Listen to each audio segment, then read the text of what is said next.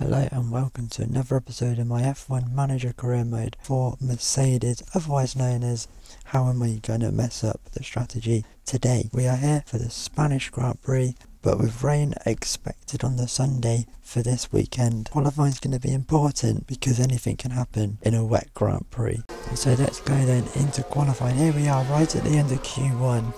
Try and get through qualifying. This is race is the most important part. There's yellow flags. But here is George into the final two corners.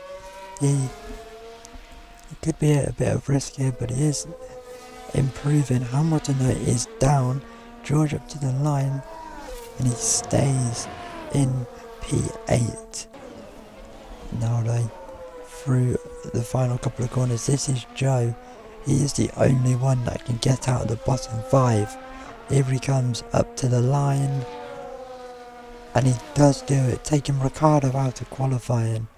Hamilton is down, but he does get through. And Mick Schumacher gets through as well. Into the end then of Q2. And George is improving once again. Hamilton improves in the first sector, but down in that middle sector. But both of them should be okay. George, they both stay where they are. And Ricciardo is out again. So here we go then to the important part, Q3. We've sent George out early to try and get a lap in as we are on the end. He is P10.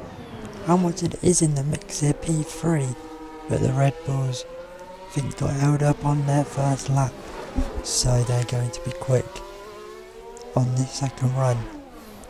But George comes to the end of his lap through the final couple of corners, and he is improving once again in the two first sectors towards the chicane now, and he goes through it. Can he improve on P10? He rounds the final corner now and up to the line. Does he get it? No, he stays. No, he doesn't. He moves up into P6, and that's pretty good. Not too shabby, because we are struggling with this Mercedes. Here comes Lewis now, and unfortunately he hasn't improved, or I don't know what's really gone on with the visuals there, because it's saying that he hasn't completed the first sector, so I don't know whether he made it or not to the line. But anyway, he's going to start P4. George though has moved back down the field a little bit. He is P7. So into the race now, strategy time, and we are going to start both of them on the soft tyres.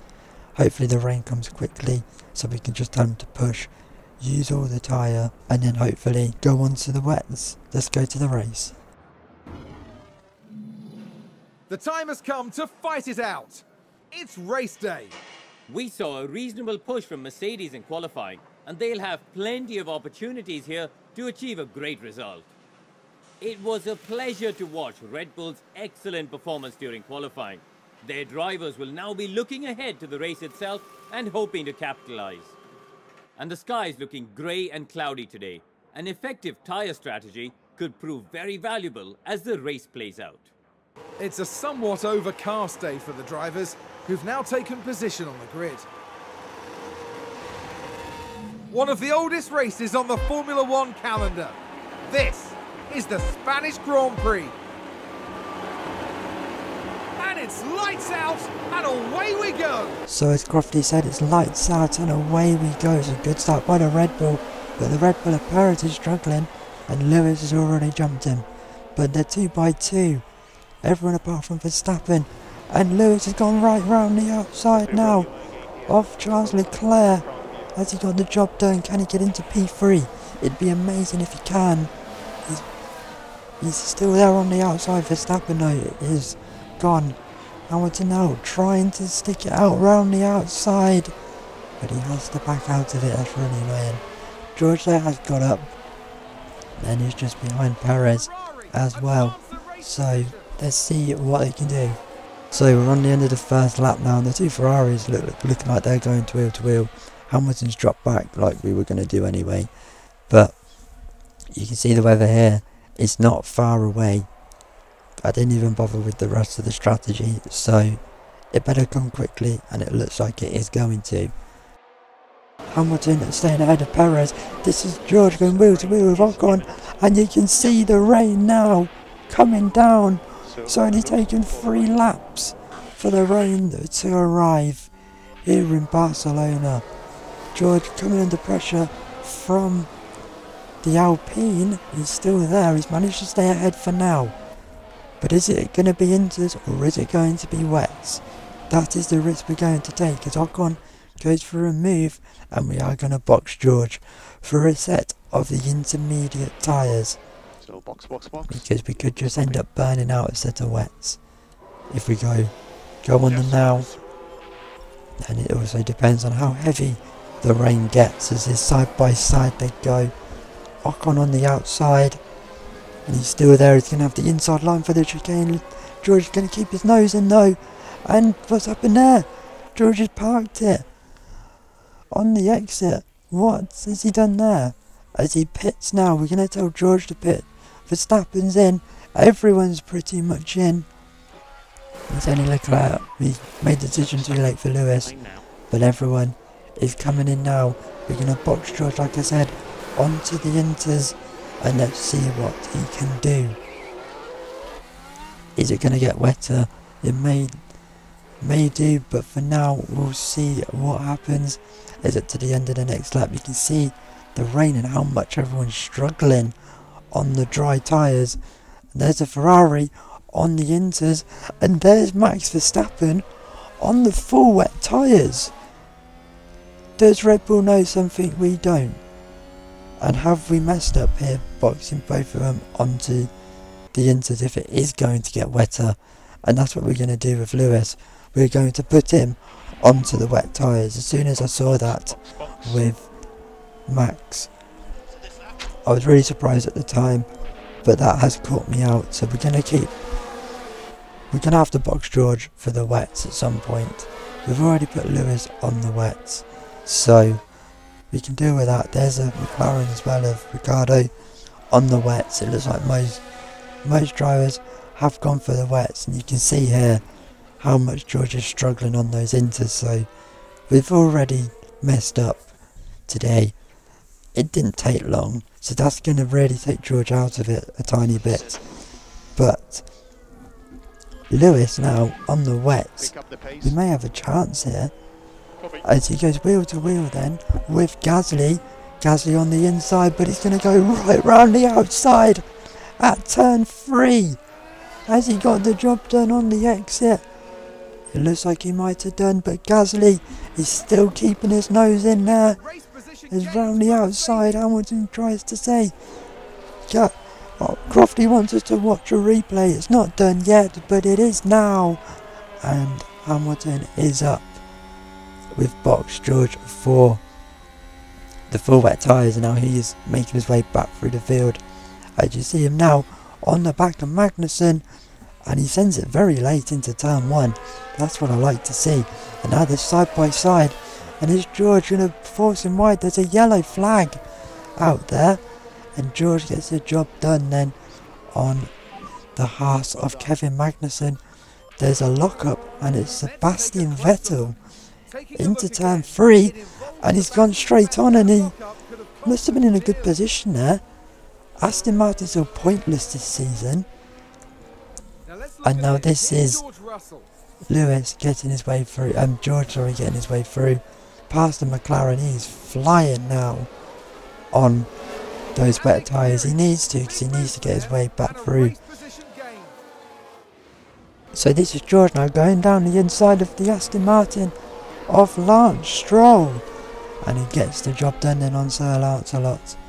And ahead of him is Bottas and Vettel. He's recovered from that spin earlier on in the race. It's now going into turn 1.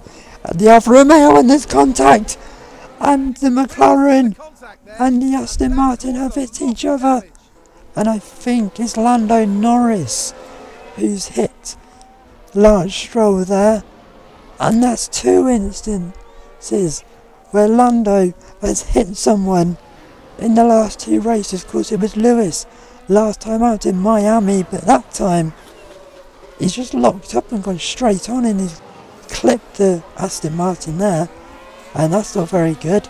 As now Hamilton wheel to wheel with Magnussen, he's getting his way back through. George is ahead of him, and now we have some work to do. We swap them over? Lewis is flying, but so is George as well.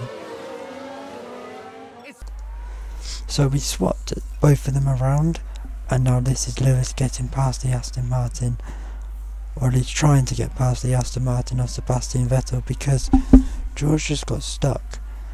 And with Lewis on a roll, I just decided to swap him around.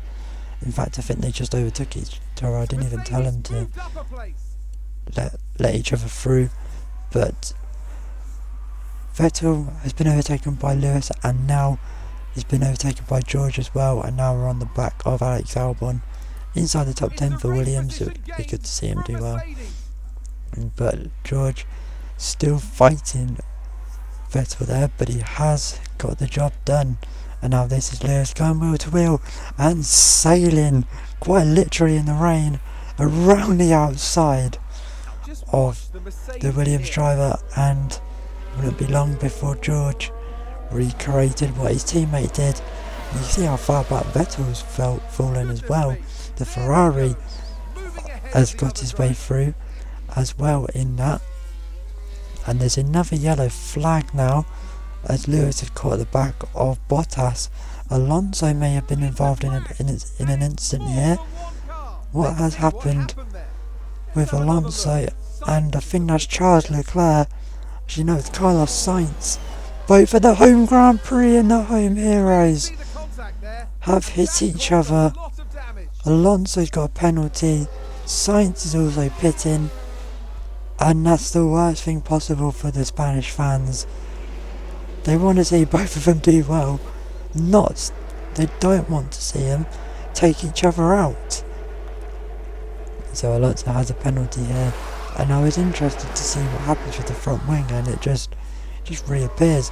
As this is Lewis flying away from George around the outside of Bottas, and he's still there. Bottas is still pushing to stay ahead.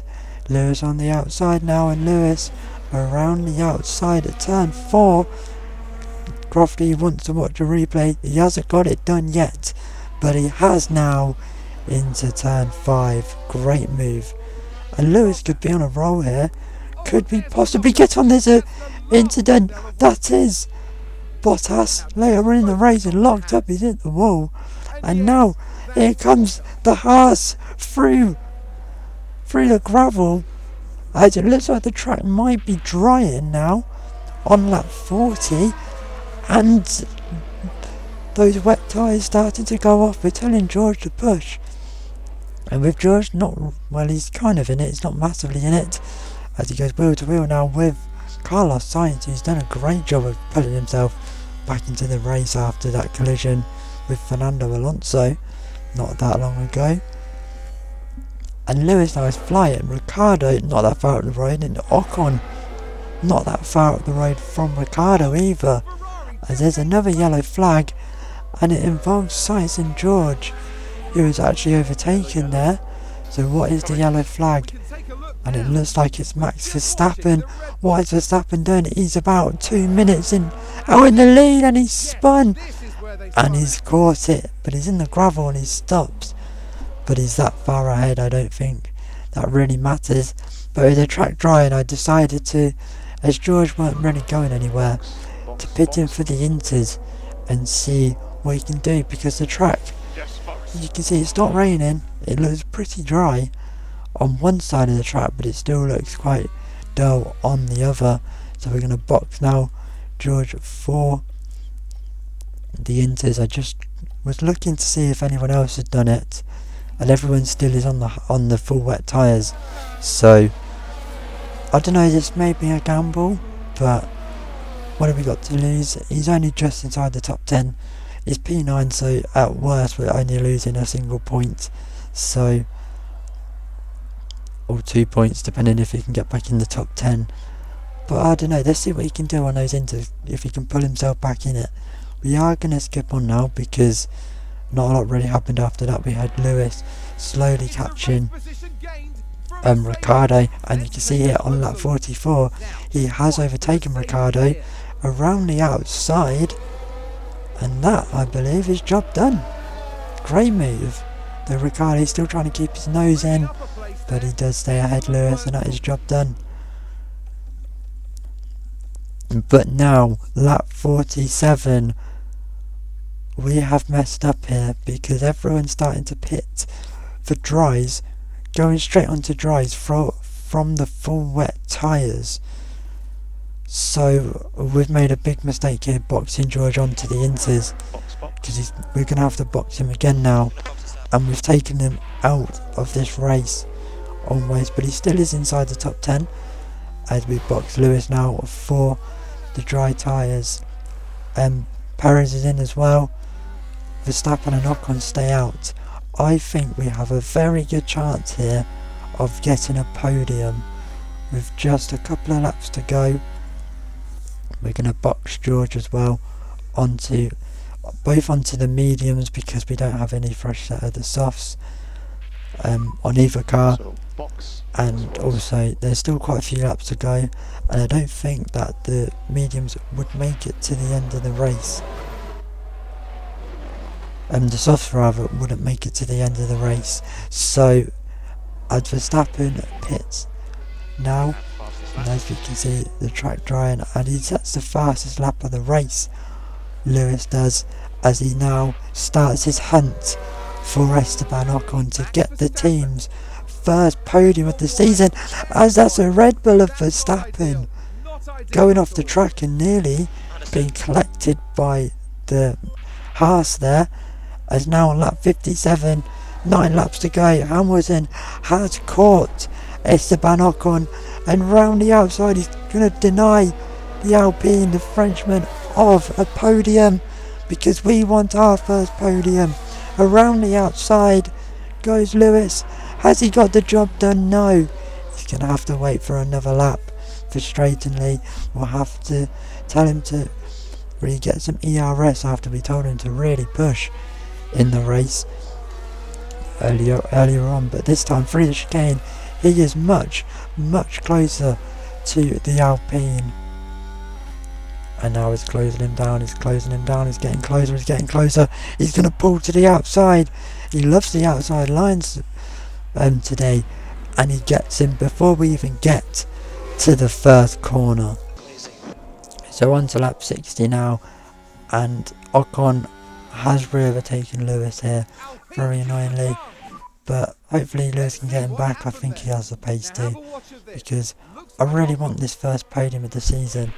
It's amazing to think we've gone, what, 6 races without a podium, and to get our first podium as team boss would be amazing after the struggles of the last couple of races in Imola and in Miami as well.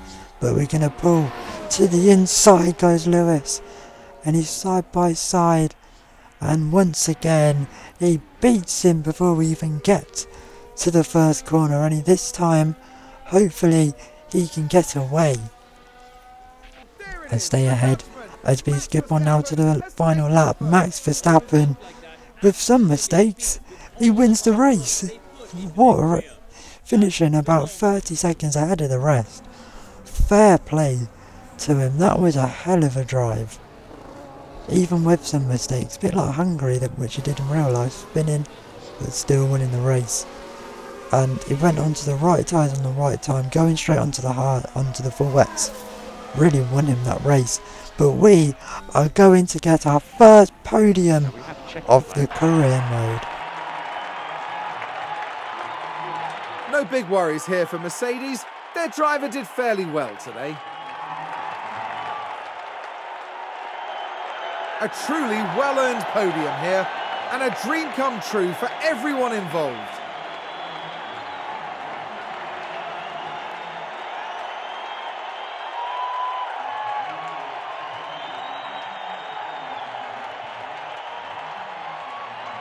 The highly decorated record breaker from Stevenage once again taking to the podium.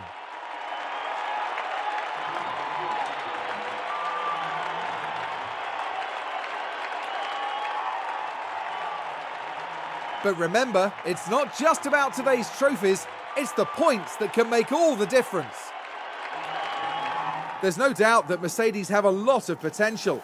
Now they need to figure out how to make it work for them. Yes, this was a contrasted performance, but there were some good moments. There is promise here of great things down the line. That's right, and they finished the race weekend in third place in the constructor standings. For the next Grand Prix, make sure you join us at the renowned city circuit of Monaco. Prepare yourselves for one of the most legendary rounds of the season.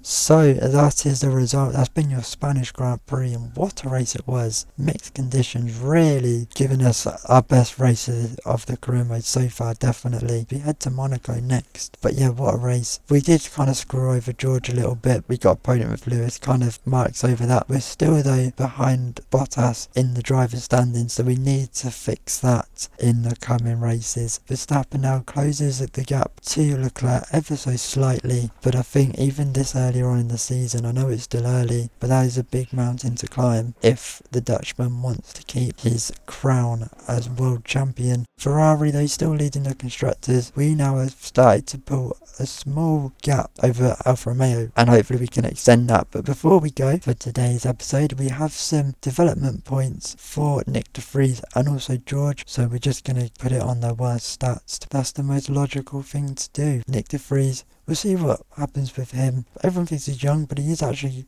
an oldish driver. So we'll see. If Lewis sticks around, then he might be getting on. That's way in the future. That's something we don't really need to worry about at the present moment. We have got a new chassis, and we are going to manufacture some more parts for that. If you have enjoyed this video, it's been the best race of the career mode so far, and our best result so far, so I hope you enjoyed it, and I'll see you in Monaco. Goodbye.